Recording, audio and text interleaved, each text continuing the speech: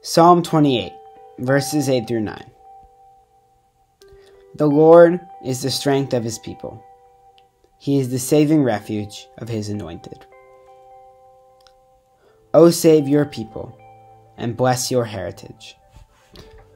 Be their shepherd, and carry them forever.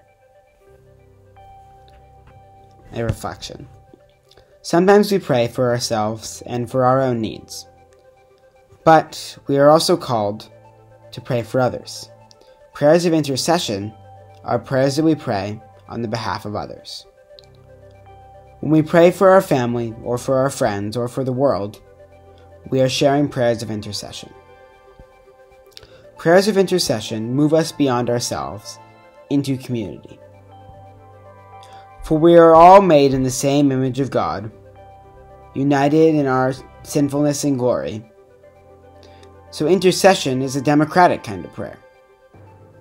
We can all intercede for one another. We intercede publicly in the liturgy. The prayers of the people are a great net of intercession, taking in the universal church, secular authorities, the welfare of the world, as well as the concerns of our local community, those who suffer and are in trouble, and those departed.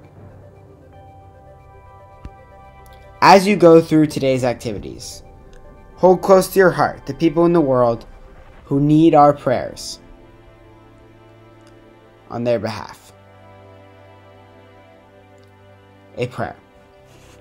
Divine Creator, lover of souls, I pray for the lost, the hurting, the lonely, the sick, the bereaved, and the imprisoned, both behind visible and invisible walls.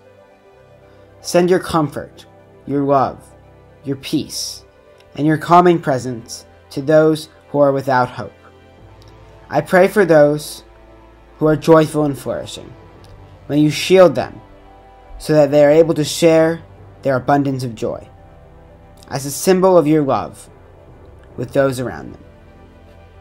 All this we pray in your most sacred names. Amen.